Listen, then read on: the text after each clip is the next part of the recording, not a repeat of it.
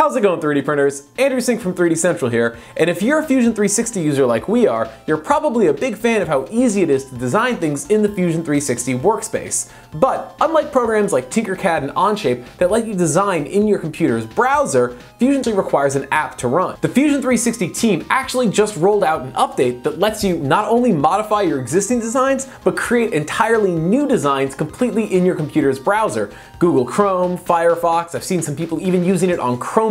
And this means that you can take your designs, which are completely stored in the cloud, and access them from any computer and add modifications or even create entirely new ones. This is a really big update. So in this video, I'm going to show you how you can access your existing designs, modify them, or even create an entirely new one using your existing Fusion login.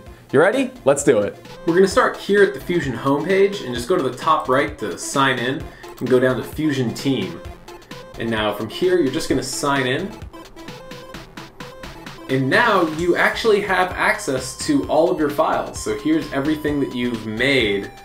And in addition to all of the files that you can edit, you also have this option up here of Create Project. So we can call this Fusion Browser Test, pick an avatar, create the project. And from here, we're gonna go up here and click Fusion Design. And now we're at Fusion in your browser. So click Accept, X out of this. And now here we are, and if it looks just like Fusion, that's because this is basically the Fusion environment. And it's still a preview, so it's missing a couple of things. You still can't measure, but you can do a lot of the basics. So we can go in and we can just make a quick sketch.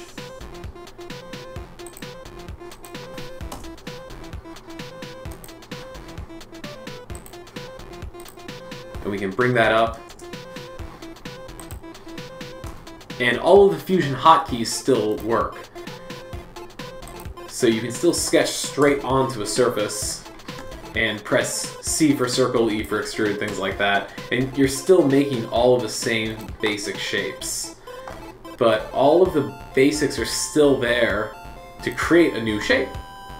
And you can go through and you can create a lot of the same kind of shapes that you would make in Fusion Desktop. And you've also got access to all of the construction planes, so you can still go through and you can construct a plane at angle, and then you can sketch onto that as well. So it's got a lot of functionality, just like you would find in the Fusion app. So it takes a little bit getting used to, but for the most part, it's very similar. And now we've made our first part. You can also go through and modify existing files, so I can open up something that I've worked on before, and you can just click on that, and then this is a model that I built previously, and you can edit in browser.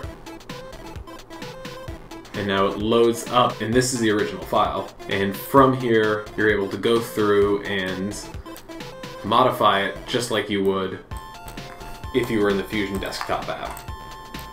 Really cool and really powerful stuff if you're doing Fusion design on the go and you don't have access to your computer, or if you want to just use Fusion at work and you don't want to have to go through and install the full software package. It's just like Tinkercad. You can go in and modify your files, sketch out a really quick design, or if you have access to a Chromebook, you can just make a really quick CAD part in the Fusion environment and print it out almost immediately. As this goes from preview to full-fledged product, this is going to become a really valuable addition to the line of Fusion apps.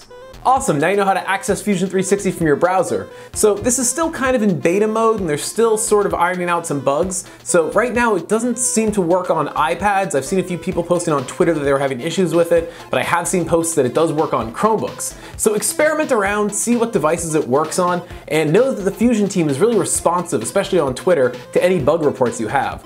If you found this video helpful, go ahead and give it a big thumbs up and subscribe to this channel for more 3D printing tips and also Fusion tutorial videos, which we're going to be rolling out a ton of in the future, and I'm really excited about those.